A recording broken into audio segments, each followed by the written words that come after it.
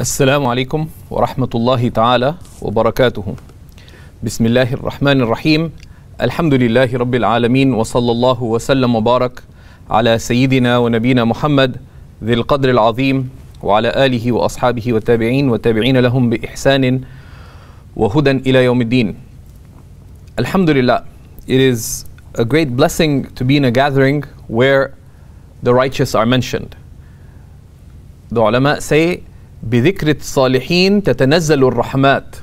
In the mention of the righteous are the effulgences of divine mercy coming down upon us. Imam Abu Hanifa himself, whose life we're going to look at, would say that moments spent in mention of the righteous are more precious to me than hours spent in the review of fiqh. Why? Because the mention of the righteous gives us an embodiment of what the purpose and reality of knowledge is, and qualities that remind us how ourselves to become of the true people of knowledge, of the true seekers, and how we can fulfill the true purpose of knowledge.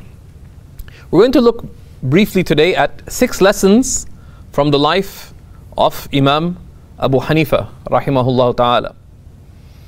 The first lesson relates to when Imam Abu Hanifa began his studies. Does someone know at what age Imam Abu Hanifa began his formal studies?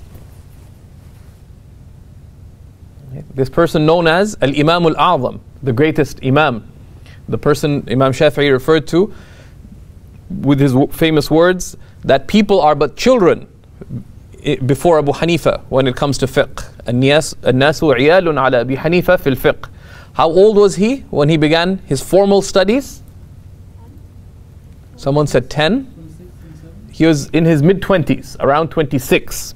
So Imam Abu Hanifa was from a righteous family, and he himself took interest in knowledge, but he was sort of like many people in our times are, you're sort of knowledge surfing. You know, he had to go to different gatherings and show up here and show up there and hang out with the ulama and stuff, but he was a businessman.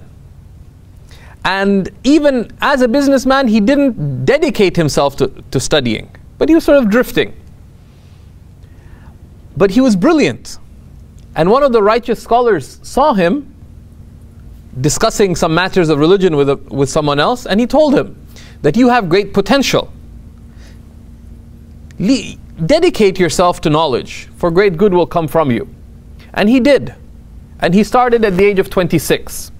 In that, of course, are many lessons, right, that remind us of the words of the beloved Messenger sallallahu alaihi wasallam, that مَن يُرِدِ اللَّهُ بِهِ خَيْرًا يُفَقِّهُ فِي الدِّينِ. Whomever Allah wishes well for, He grants deep understanding of religion.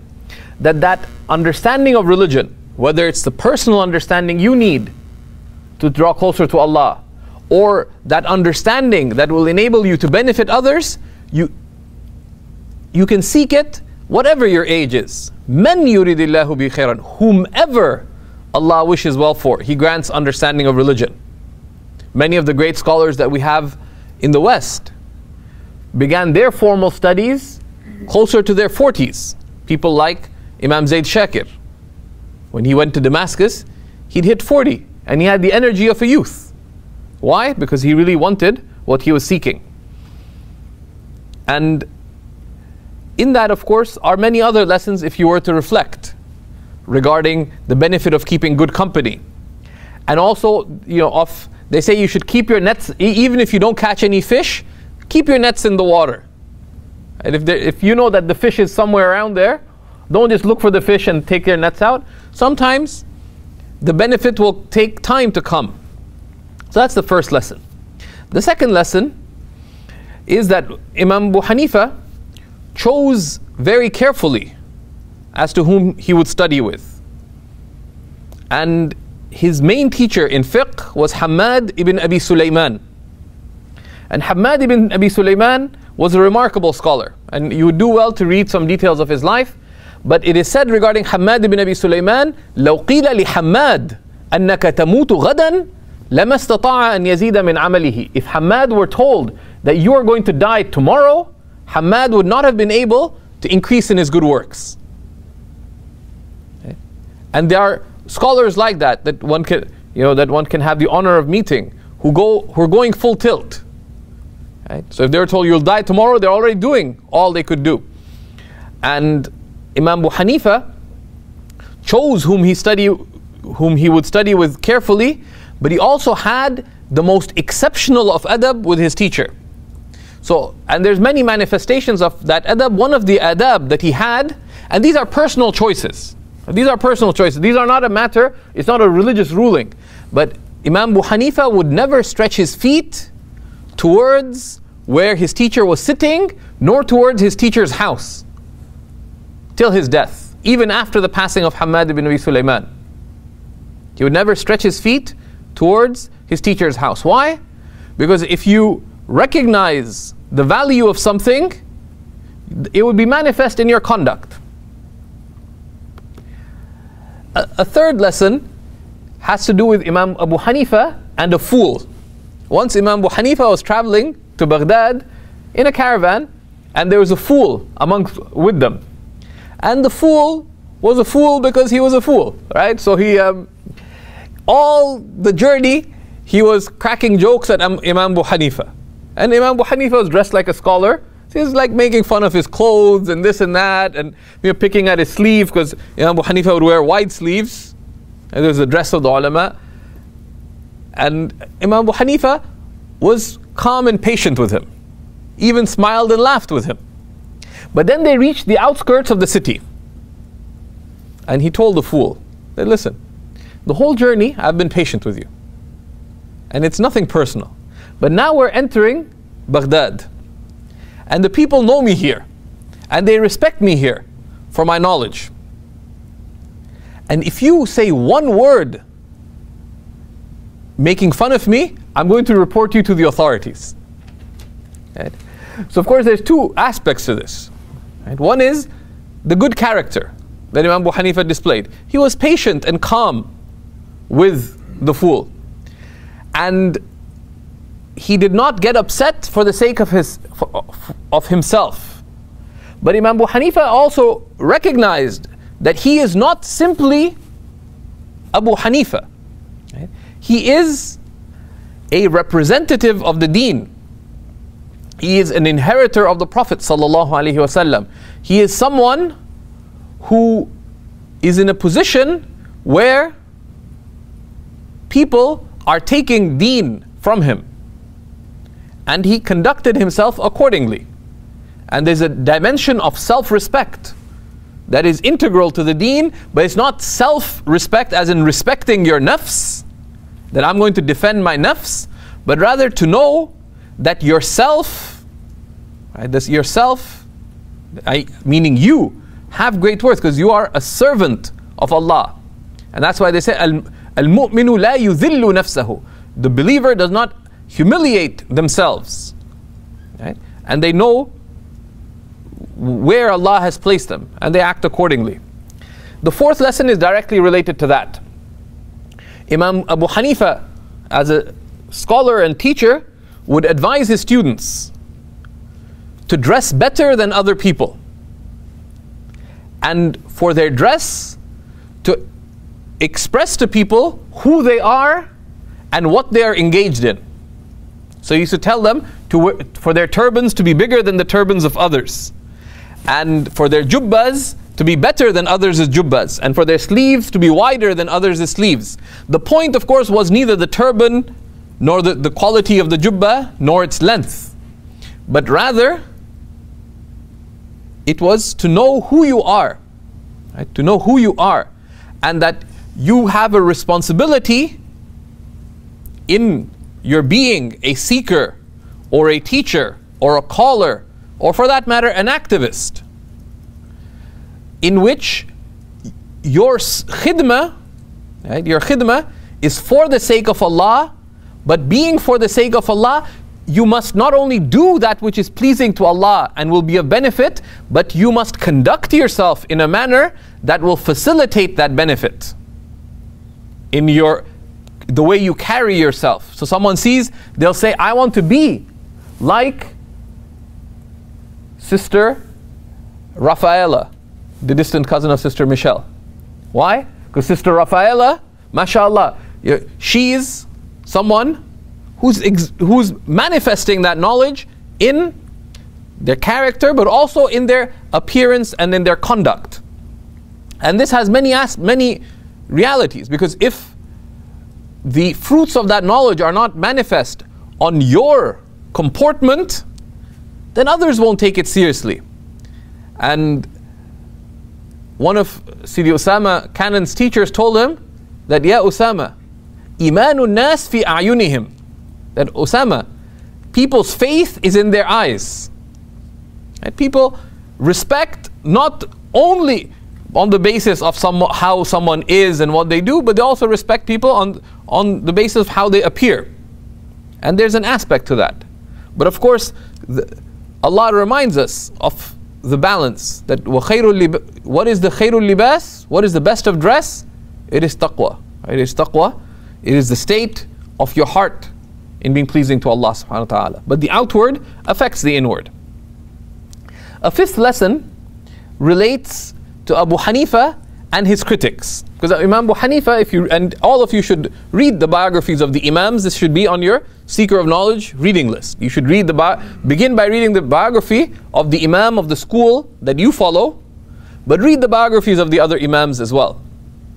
That's why deliberately I'm actually not going into the beginning to end biography of Imam Abu Hanifa. But Imam Abu Hanifa pursued a unique way in fiqh. He studied hadith like everyone else was studying hadith. The first responsibility of this ummah was and is the preservation of the prophetic message, the preservation of the Quran and the preservation of the Sunnah of the Prophet ﷺ. That is the first responsibility of the ummah, is the preservation of that message. This is why the ulama, when they see troubling things happening in the world, their first concern is different. The US invades Baghdad. The greatest challenge is not to the buildings of Baghdad or to its people. The greatest challenge is, how will we preserve our deen? That's the most important challenge. Everything else comes second. So I know scholars who, when the US invaded Baghdad, they still continued their lessons the morning that the US invaded. And some of them were advising the resistance, etc., but they continued their lessons. Why? Because knowledge has its rights. Knowledge has its rights. So Imam Abu Hanifa's concern was, all these people are preserving the text of revelation, the Quran and the hadith of the Prophet ﷺ. But his concern was, we need to have as much effort, if not more, in preserving the understanding. Right? And understanding is a subtle matter that with time can get dispersed. That understanding is widespread in the generation before him, but it will get dispersed. So he devoted himself entirely to fiqh and finding a unique temperament within himself, but also amongst his students. His circle was a circle of mujtahids. And he had the immediate circle around him, and of his closest students, they were at the level of absolute ijtihad, of absolute independent judgment in fiqh.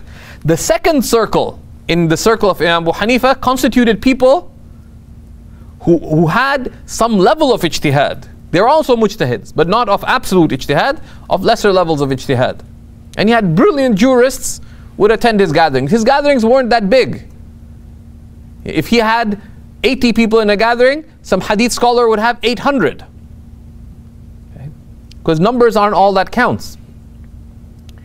But the hadith scholars were freaked out by all of this. Because Abu Hanifa is sitting there coming up with theoretical issues. Someone comes and asks a question that someone stole this from me, what do I do? So Abu Hanifa would ask that question in his gathering, and he'd start from the back, right, and take questions. And then closer to the front, and then his senior most students would then comment. And after everyone commented, Imam Abu Hanifa would either say he agreed with one of the positions, or he would voice his own opinion. But they're all delving in the legal nuances of the issue and the underlying legal meanings and so on.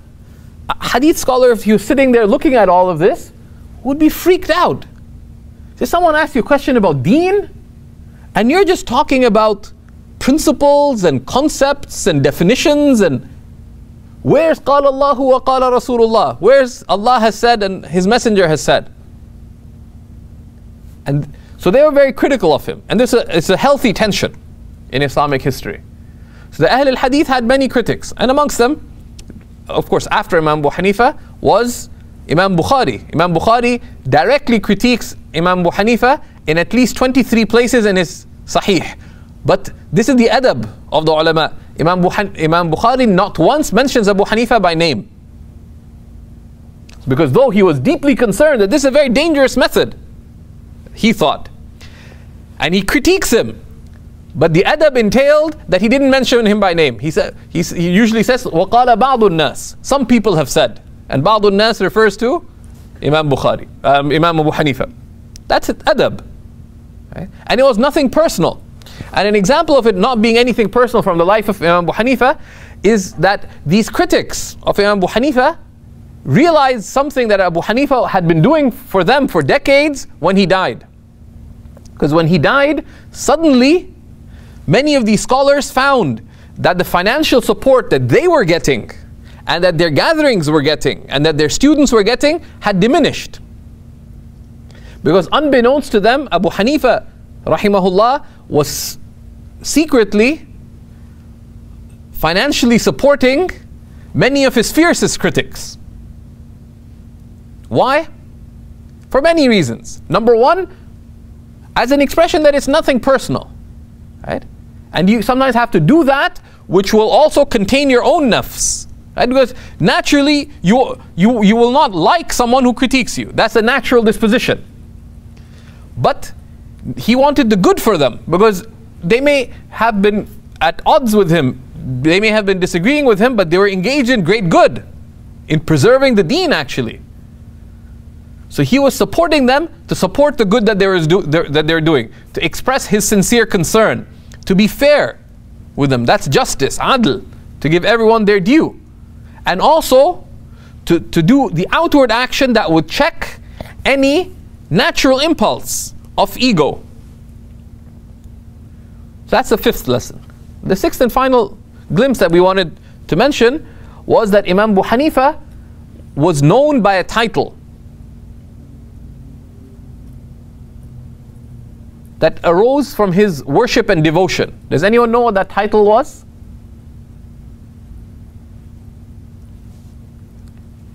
He was known as Al-Watad, the peg. And he was known as the peg.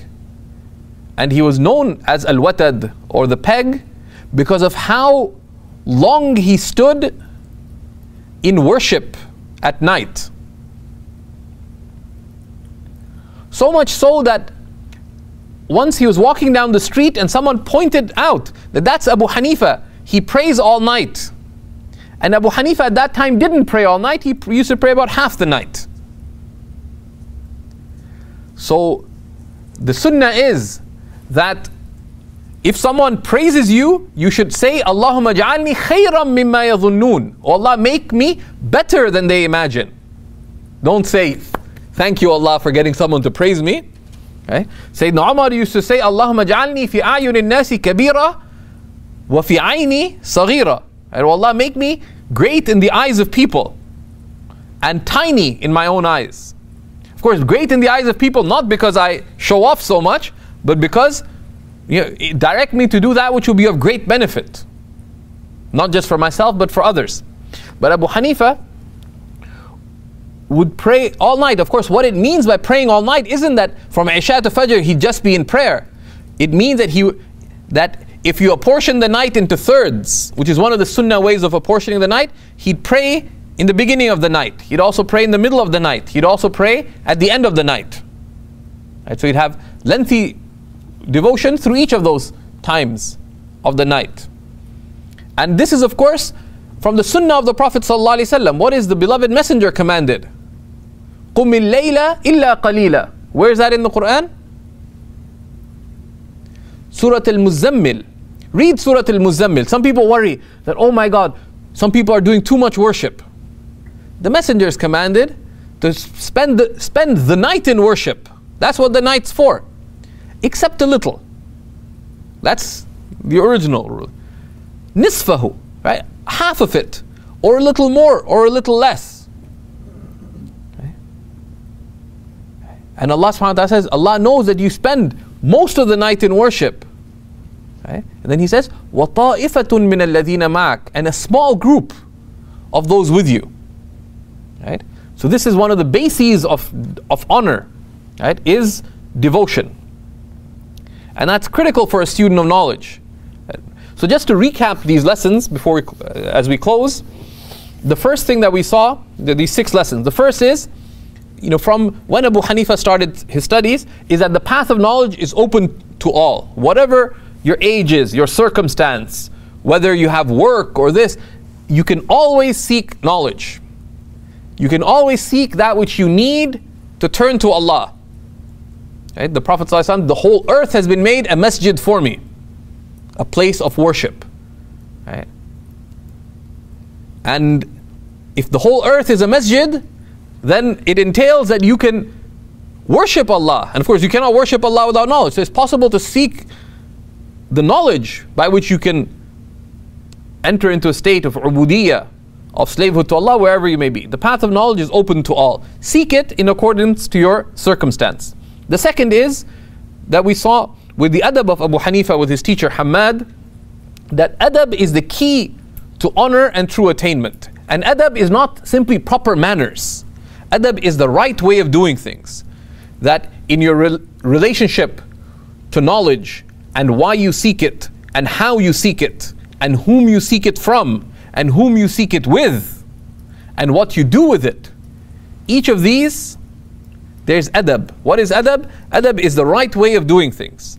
And I like giving micro assignments. One micro assignment that to keep track of is read the biographies of the 4 Imams, starting with your own Imam. The second micro assignment is read up about adab in general and the adab of knowledge. And alhamdulillah, if you go to the Seekers Guidance search, seekersguidance.org/search, and you type the word adab, there's many answers related to adab. I'd particularly encourage everyone to read, and if you already read it, review what Al-Attas, Sayyid Naqib Al-Attas, argue the greatest living Muslim philosopher of our times and a brilliant intellectual, he says about adab. Because the whole deen is adab with reality. Right? The third lesson is patience and good character. That the sign that the fruits of knowledge are manifest on the tree of your being is that you exhibit good character. And the sign of good character is patience and the ability to control your anger. And we see that with, in the story of Abu Hanifa and the fool. But we also see in that story that part of good character is good character is based on giving others their due and to be good with others.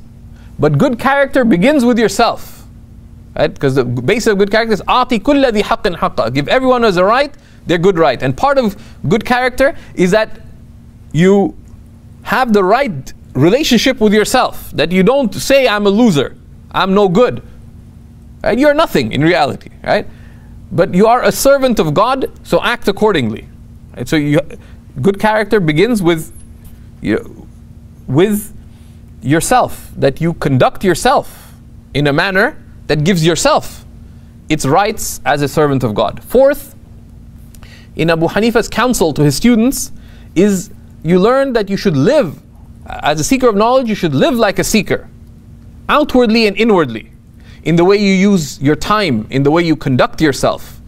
Right? Ibn Mas'ud said, Sayyidina Abdullah ibn Mas'ud, the great companion, that you can tell the person of Quran in his days while others are heedless, and by their nights when others are asleep. Right? And you should conduct yourself accordingly. The fifth, in Abu Hanifa supporting his critics financially, is that you see a manifestation of the reality that this deen is based on sincere concern, right? That sincere, unconditional concern for others and for the good. And the final lesson, and this is very, very important and very often neglected, has to do with Abu Hanifa's worship. That sincerity in seeking knowledge is manifest in and through spiritual routines. Because if we say that the point of knowledge is seeking the pleasure of Allah, then that should be a point of manifestation of that is that you do those things that are pleasing to Allah subhanahu wa ta'ala. So a seeker should be actively aspiring to bring into their lives the central sunnahs of the Prophet sallallahu alaihi wasallam. What are the central sunnahs of the Prophet sallallahu alaihi wasallam? They are the emphasized sunnahs of the deen, right? Particularly those related to prayer and the acts of devotion. Right? And it doesn't mean that you go from 0 to 60 in a moment. Right? It may take several steps, but you're working on it. And a manual that all of us should just make part of our lives is Imam Ghazali's The Beginning of Guidance, Bidayatul Hidayah. If you read it, review it. And if you've reviewed it, keep checking back and be working. That you should strive as a seeker from morning till night to punctuate your life with devotion and remembrance. And that's also how you bring knowledge routines into your life, of course. But these are 6 broad lessons from the life of Imam Abu Hanifa.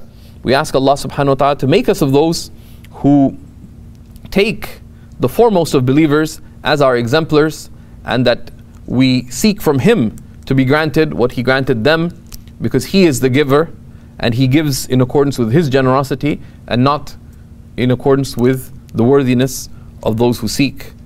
وصلى الله على سيدنا ونبينا محمد وعلى آله وصحبه وسلم تسليما كثيرا.